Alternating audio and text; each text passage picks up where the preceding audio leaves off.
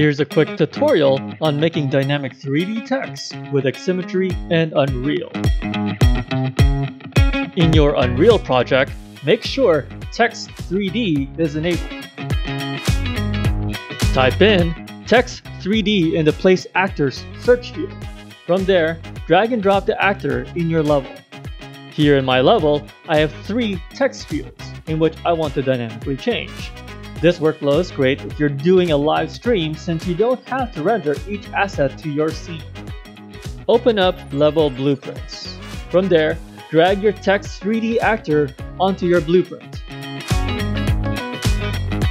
Create a node and search for Set Text and make sure it is for the 3D text component.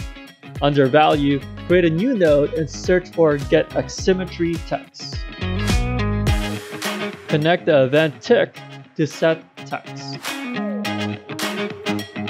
Under the name in the Get Aximmetry text node, type in the text you want to see as a pin value in your Aximmetry project. Since I have 3 of these guys, I'll repeat these steps 2 more times. And at the end, remember to save and compile, and then click your project.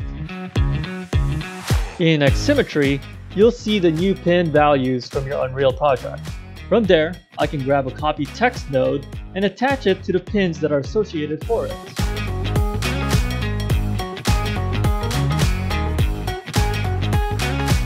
But of course, with the flexibility of Aximmetry, you can reference these text files with a JSON or any other file format. Voila! Dynamic 3D text with Aximmetry and Unreal.